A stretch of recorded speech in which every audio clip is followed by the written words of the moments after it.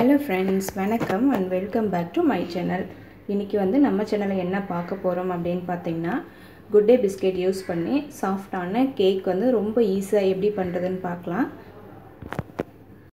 இதுக்கு வந்துட்டு biscuit packet ஒன்னு எடுத்துர்க்கேன்.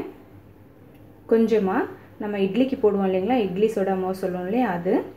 இது வந்துட்டு கொஞ்சமா மைதா மாவு, ஒரு 2 டீஸ்பூன் அளவு சர்க்கரை. இது வந்து கொஞ்சமா முந்திரி வந்து இது போல பொடி பண்ணி வச்சிருக்கேன். 1 டம்ளர் அளவு பால் எடுத்து வச்சிருக்கேன். ஆனா 1 டம்ளர் வந்து யூஸ் ஆகாது. இதிலே வந்து கொஞ்சம் மீதி ஆகும். இப்போ பிஸ்கட் எல்லாம் உடைச்சி நம்ம தூள் பண்ணி எடுத்துக்கலாம். உங்ககிட்ட வேற ஏதாச்சும் சாக்லேட் பிஸ்கட் ஏதாச்சும் இருந்தாலும் நீங்க வந்து சேர்த்துக்கலாம். இல்ல பழைய பாக்கெட் ஏதாச்சும் இருந்தது அப்படினா ஒரு சில பாக்கெட்லாம் நம்த்து போயிருக்கும் இல்லையா, அதை கூட யூஸ் பண்ணி நம்ம கேக் மாதிரி செய்யலாம். ரொம்ப சூப்பரா இருக்கும். இப்போ இதோட கூடவே கரெக்ட்டா 2 டீஸ்பூன் அளவு போட்டா போதும் சர்க்கரை. இது வந்து மீடியமான ஸ்வீட்ல இருக்கும். உங்களுக்கு இன்னும் கொஞ்சம் ஸ்வீட்னஸ் வேணும் அப்படினா 2 டீஸ்பூன் எக்ஸ்ட்ரா சேர்த்துக்கோங்க. பாருங்க இந்த அளவுக்கு நைஸா வந்து பொடி பண்ணி எடுத்துக்கணும். இப்போ கொஞ்சமா அந்த இட்லி சோடா மாவு சேர்த்துக்கலாம். அடுத்து கட் பண்ணி வச்சிருக்க முந்திரியை சேர்த்துக்கலாம். அடுத்து இது வந்து காய்ச்சி ஆற வச்சிருக்க பால் வந்து நான் சேர்த்துக்கிறேன். இது வந்து கொஞ்சம் கொஞ்சமா பார்த்து சேர்த்துக்கோங்க. பாருங்க இந்த அளவுக்கு வந்து இருந்தா போதும். ரொம்ப தண்ணியாவும் இருக்க கூடாது, ரொம்ப கெட்டியாவும் இருக்க கூடாது. பாருங்க இந்த அளவு பால் வந்து மீதியா இருக்கு.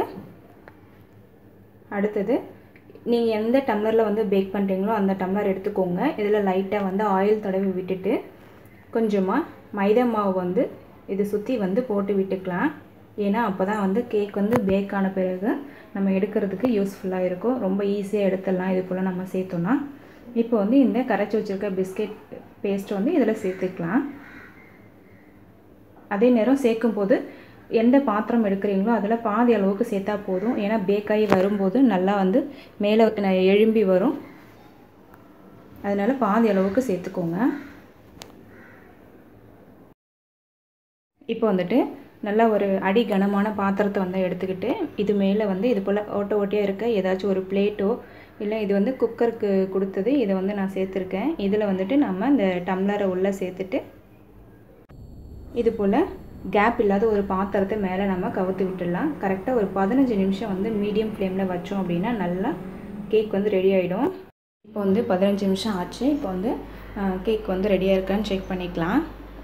அதே நேரம் நம்ம உள்ள வைக்கிற அந்த டம்ளர் வந்துட்டு வெளிய இருக்க அந்த கடாயை வந்து தொடாத அளவுக்கு உள் பக்கமா நகர்த்தி வைக்கணும். அப்புறம் மேலே போற அந்த மூடி வந்துட்டு கேப் இல்லாத மூடி வைக்கணும். பாருங்க கேக் நல்லா வெந்திருக்கு.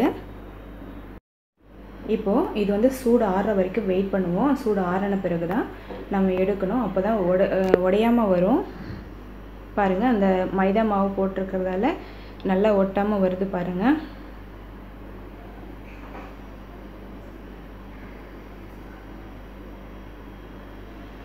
இது வந்துட்டு நீங்க உங்களுக்கு பிடிச்ச ஷேப்ல வந்து கட் பண்ணி குழந்தைகளுக்கு கொடுக்கலாம். ரொம்ப சூப்பரா இருக்கும் இந்த கேக். அதே நேரம் ரொம்ப சிம்பிளா இருக்கும். வேற ஏதாச்சும் கப்போ இல்ல வேற ஏதாச்சும் டம்ளர் வந்து டிஃபரண்டான ஷேப்ல இருக்க டம்ளர்லயே வந்து இது போல நம்ம செஞ்சு கொடுக்கும்போது பசங்க வந்து விரும்பி சாப்பிடுவாங்க. பாருங்க ரொம்ப சாஃப்ட்டா இருக்கு. கட் பண்றதுக்கே ரொம்ப இதுவா இருக்கு. நீங்களும் இதே போல ட்ரை பண்ணி பாருங்க. ரொம்ப ஈஸியான பொருளை வச்சு தான் நம்ம செஞ்சிருக்கோம். அவ்வளவுதான் फ्रेंड्स, நம்மளோட சூப்பரான கேக் வந்து ரெடி ஆயிடுச்சு. ரொம்ப சிம்பிளா வந்து செஞ்சிருக்கோம். நீங்களும் இதே போல ட்ரை பண்ணி பாருங்க. இந்த வீடியோ உங்களுக்கு பிடிச்சிருந்தது அப்படினா மறக்காம நம்ம சேனலுக்கு சப்போர்ட் பண்ணுங்க. Thank you for watching.